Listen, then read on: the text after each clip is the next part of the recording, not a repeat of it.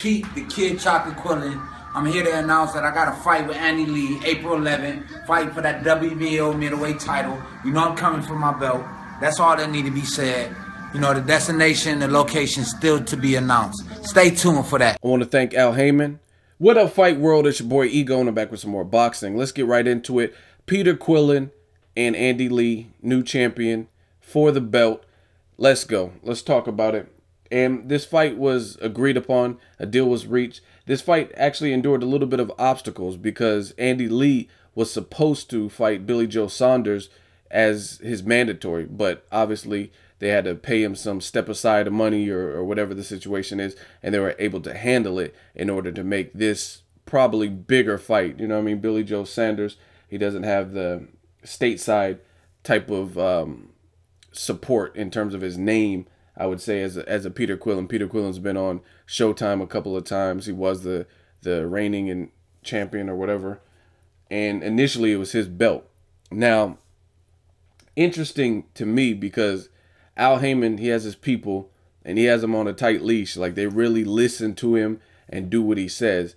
And I can't help but to believe that Al Haymon was the one who advised him to drop the belt for whatever reason. He says it was because his wife was pregnant and stuff like that. I don't know, but I'm pretty sure that came from Al Haymon. And a lot of people were shocked because he was offered a hefty sum of money from Rock Nation. I believe it was 1.4 million to fight with Rock Nation Sports and fight Matt KOROBOV, who just lost to Andy Lee. And that was on the Timothy Bradley undercard with Diego Chavez. So a lot of people, they raised their eyebrow. They didn't know what the fuck was up with Quillin. They're like, damn, why'd you just give up your belt? Like, I still don't understand it. I mean, you could have a pregnant wife, much respect to them. And I've talked to Peter Quillin and worked with him, interviewed him and stuff, but it didn't make sense. And for the boxing fans, it's like when we can't make sense of stuff, it kind of frustrates us. Like, these guys work so hard to get to that world title, to get to that championship level. So to just give up your belt, it's kind of hard to explain. You got to get Robert Stack on some Unsolved Mysteries shit. So again, moving forward, people don't know why he dropped his belt. It wasn't a good look, in my opinion. But the interesting thing is he's right back in the contention to fight for that belt. Now, as a fight, whether you like that or not, like some people, I try not to be as emotional as some of these people on the video. I want to talk about the fight now. And some people are like, oh, he doesn't deserve it. He just gave it up. I mean, it is what it is. Boxing politics have always been there. So I want to break down the fight. As far as a fight, this is actually a good fight. Andy Lee has that one punch, right hook, home run, I could change shit type power. And he showed you that. But then we've also seen Andy Lee get stopped before by Chavez Jr. He also got stopped before that. And Peter Quillin can crack too. So you got two guys with power. Now, the location is not agreed upon or finalized or whatever, but from what I'm hearing, it'll probably take place in New York. That, again, that's not confirmed, so I wouldn't go off of it. But I'm thinking maybe possibly the Barclays. Brooklyn is Peter Quillin's second home, secondary home, or whatever you want to call it. So I think that's where they would probably make it. New York, I think they have some Irish people, like an Irish community, at least nearby. You know what I mean? You can go, there's some nearby East Coast areas that definitely have an Irish community. Andy Lee obviously being Irish, so I think the fight will do good in New York on the East Coast, as opposed to like California or like at the StubHub or some shit like that. So I have a feeling it'll take place on the East Coast, either in New Jersey or New York, primarily New York. I'm thinking at the Barclays. Again, as a fight, it's a good fight.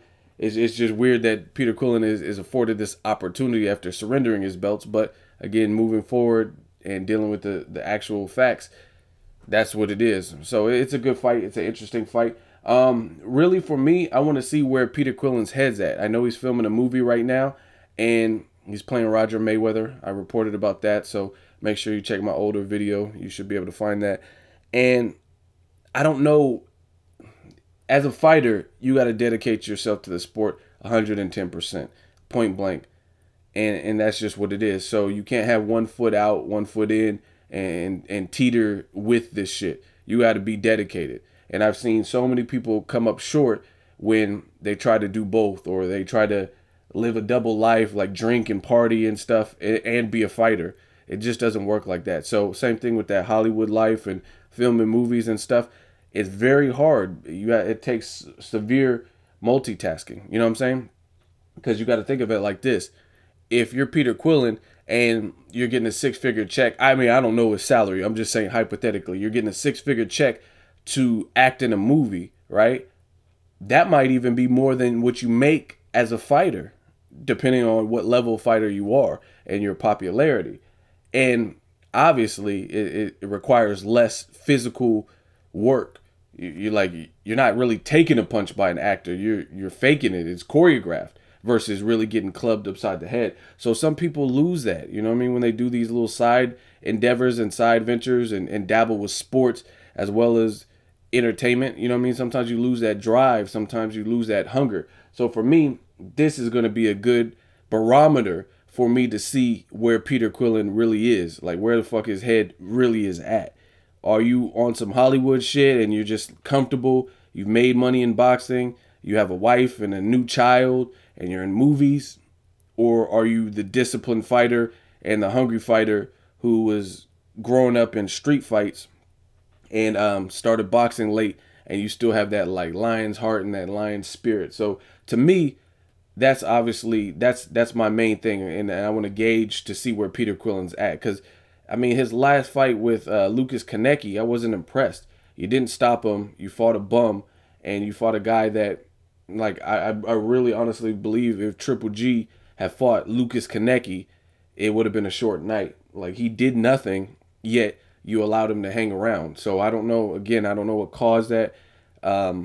Looking forward to the future, I want to see. And I want to see where Peter Quillin's head's at. How hungry is he? Because you vacated the belt. Just decisions like that. I've seen him in interviews.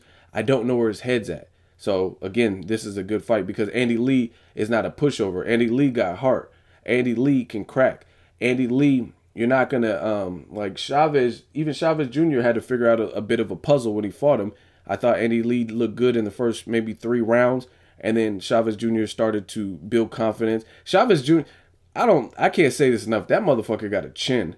Because he was taunting Andy Lee in that fight. He was taking his best shots and like, come on, putting his hands down and shit. That motherfucker got a chin. I don't care what nobody says. I don't care if you hate him or the weed smoke. You can say whatever the fuck you want. That dude got a chin. Anyway, back to Quillin and Andy Lee. It's a good fight. It's going to be a good, overall it's a good test because Andy Lee, I've seen him outboxed before. But to me, you got outboxed by a real boxer like a Matt KOROBOV who I believe has some amateur experience and that's more or less his style. I think Quillin's not necessarily, he started boxing late. I consider him kind of more of a banger, maybe even a boxer puncher.